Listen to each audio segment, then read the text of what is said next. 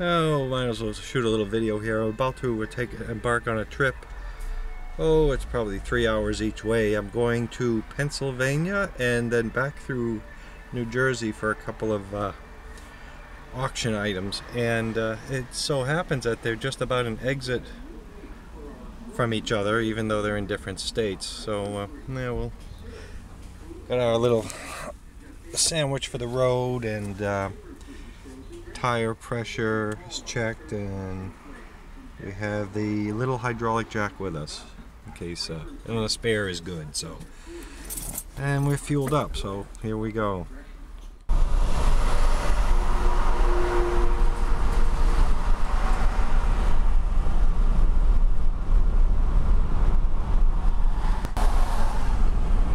the weigh station is open.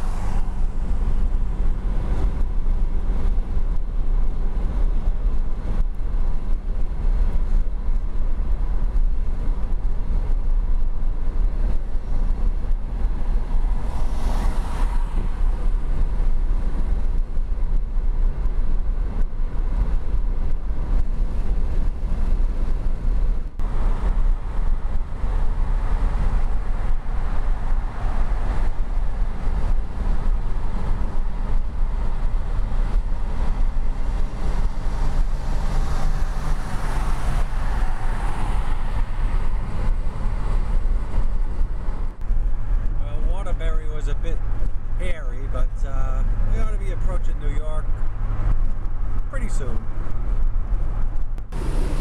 Pull into the text stop to just stretch our legs and hit the road. We are in New York.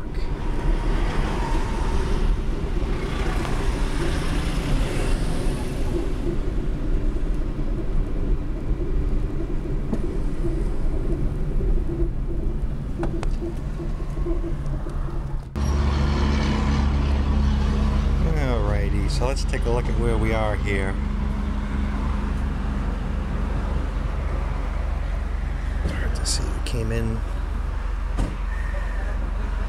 84 this way, down, over.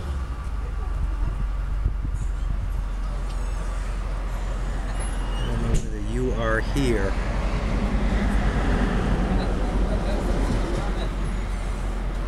Somewhere in this area, right there.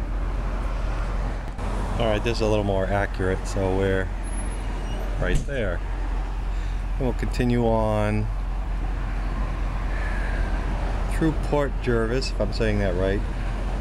New York, New Jersey, and Pennsylvania, all here. So Newton is where we're going for the Phillips.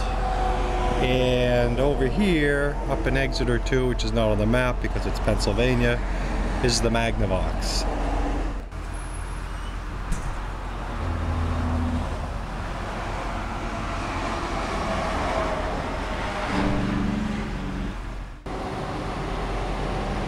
Pause that for a look if you like.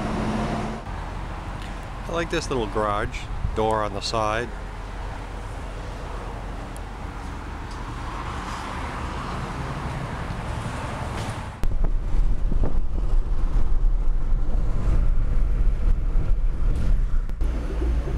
Just moments later, we hit our first traffic snarl.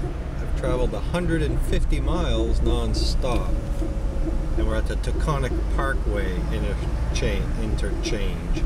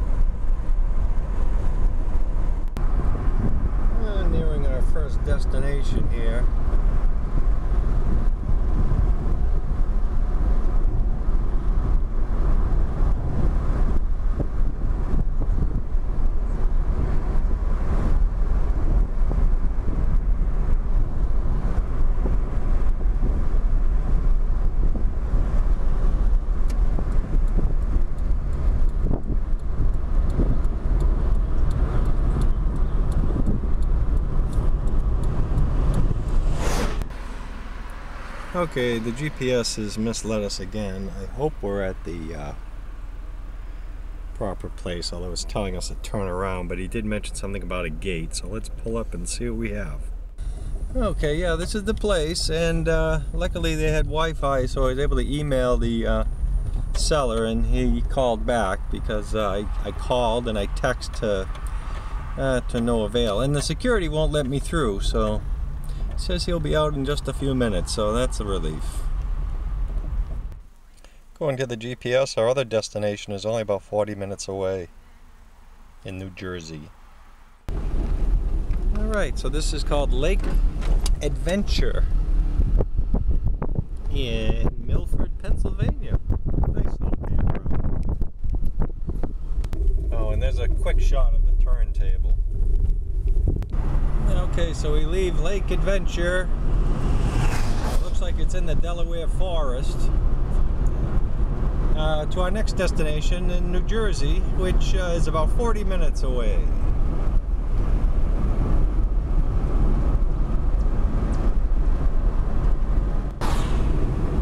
Boy, even out in the forest they have a toll.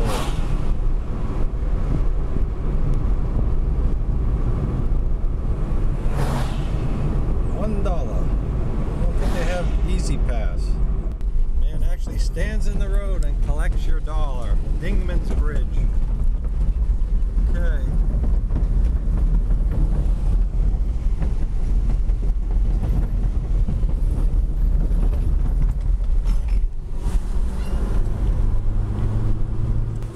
I swear I've been here before. Oh.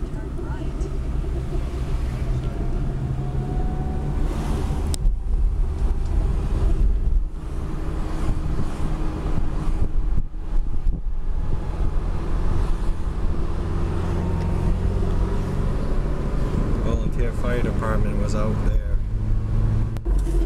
They're gonna make us a little late, but my friend needs a starter, a solenoid for his Easy Go golf cart, so let's check this place out. Well, that worked out well. They just happen to have the part in stock. It's a 36-volt relay, and yeah, and we got instructions on what else it might be or what to check, but we're pretty sure it's the relay. I keep saying relay, solenoid.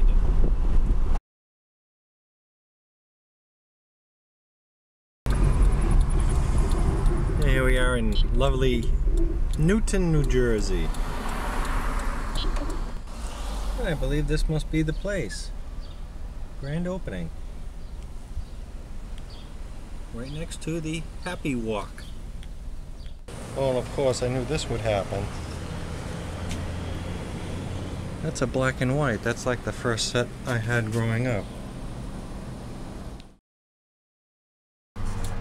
Out playing with the trucks on the highway here.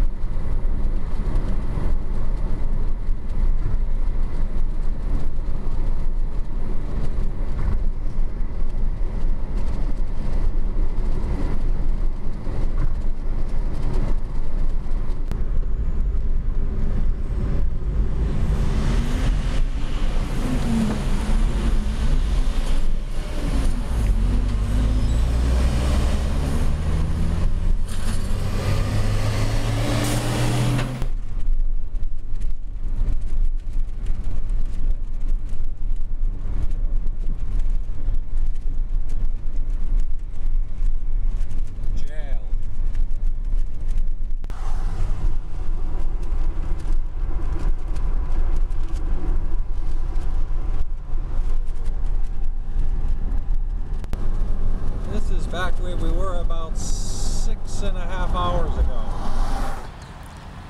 Do a check on how baby's riding here. We only have one strap. I have a cushion there to keep pressure off the circuit breaker, which is right there. And and trying to be clever with the knobs. We have the knobs from lessons of previous escapades, so there we have it. It's almost home. It's getting dark. We'll do one little check before things start getting creepy after dark around here. Philips LED replacements. The men's room. It's sundown as we say goodbye to Hartford.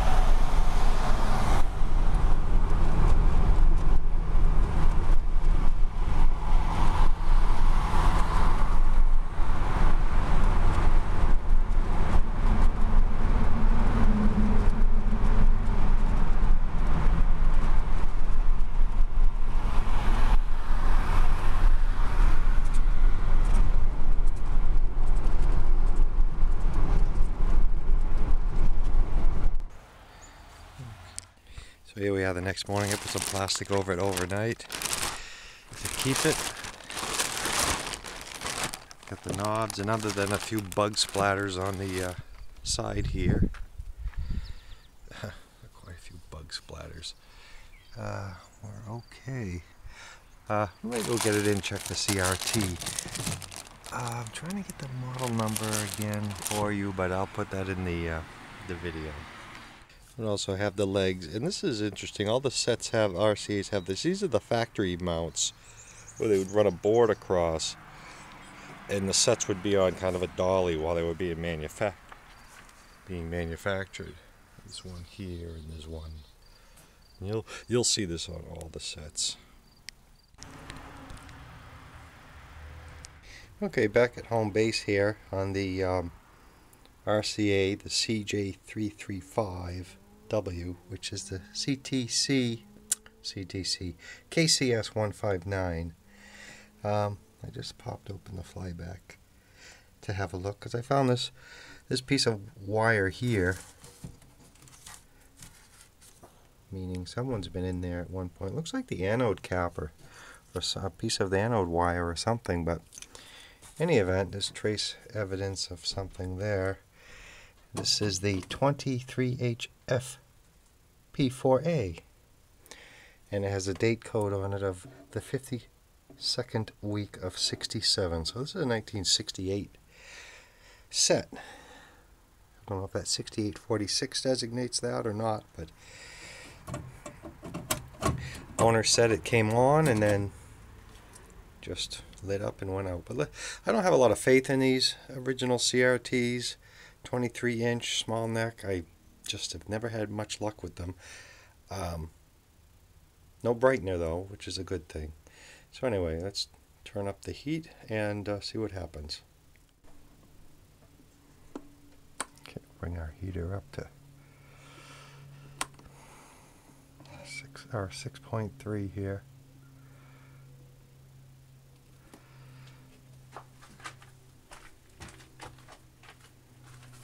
The tube's lit, so that's good. We'll give it a minute and check emission. Okay, it's only been about a minute. It hasn't been very long. I don't have any shorts. Yeah, see, emission, it does have just a bump. Let's set cutoff. It does set. Cutoff does set.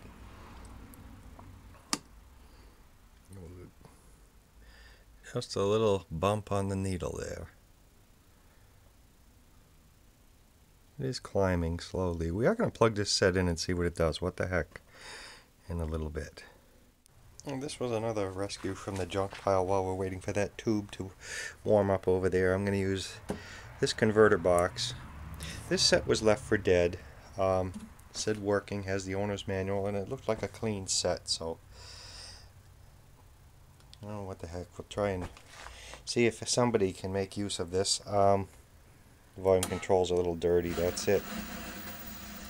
What this does is, I was hoping to compare this to the other RCAs like this, to see if the color is good, but I just don't, these RCAs of this era, is it just me? There is a focus control on the back, but these always have a very soft picture to me. Like the focus is never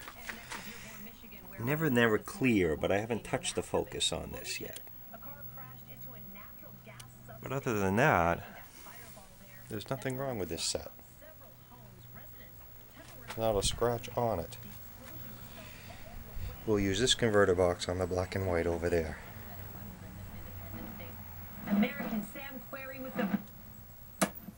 I like the on-off knob. Alright, it's been about 5 or so minutes here. Here we go. It's down, but it's in the good. That's what I like to see. And I can set cutoff even more. Oh, it's woke up nice. Alright. Let's turn it on and see what it does. Okay, our converter box is attached. The power is off. I have 120 in the house and I have about 118 out here. Apply power. Don't forget to reattach the CRT here. I'll switch over to watts. And give it a pull and see what happens.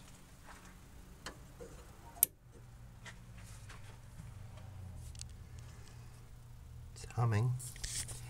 86, 82, 79.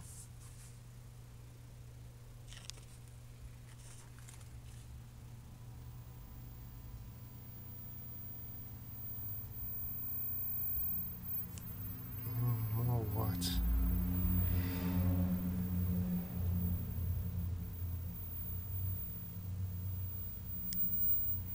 For those of you, I hear high voltage. The crackle. For those of you that are young enough and lucky enough to hear 15,000 hertz, I'm happy for you. I had my ears professionally tested a few years ago, and I'm struggling at 13, 12.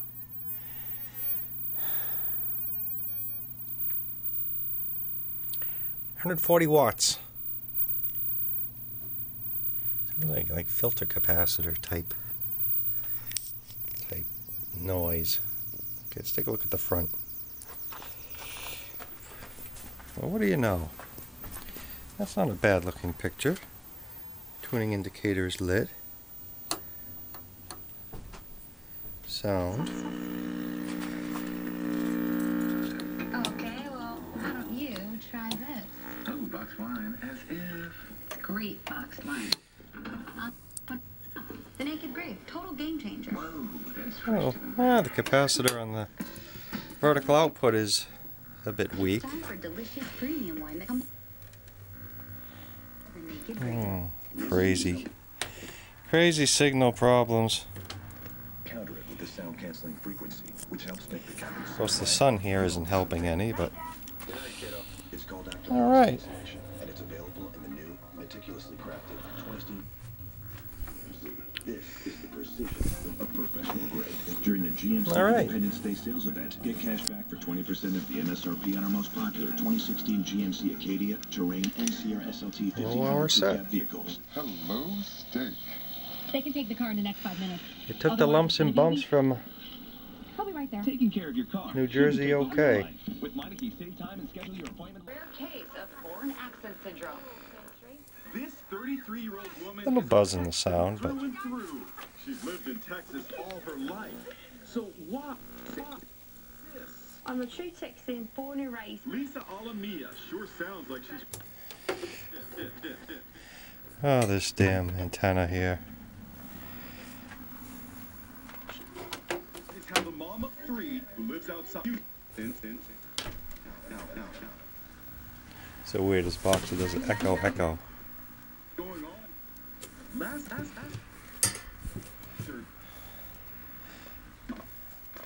Oh, I hate this Philips antenna. I don't know why I use it, but okay. Why? Lisa was diagnosed with a bizarre medical condition known as foreign accent syndrome. Dr. Toby Yaltho is her neurologist. All right. I was skeptical at first, of course, trying to determine if it was. I'll do it for the RCA. This was not. So other than the vertical limb being off a little bit up top, it's pretty good. And that's not a cycle bar, that's in the camera, that's not in the screen. So there's no filter noise, no 60 cycle, nothing. Okay, thanks for watching the RCA.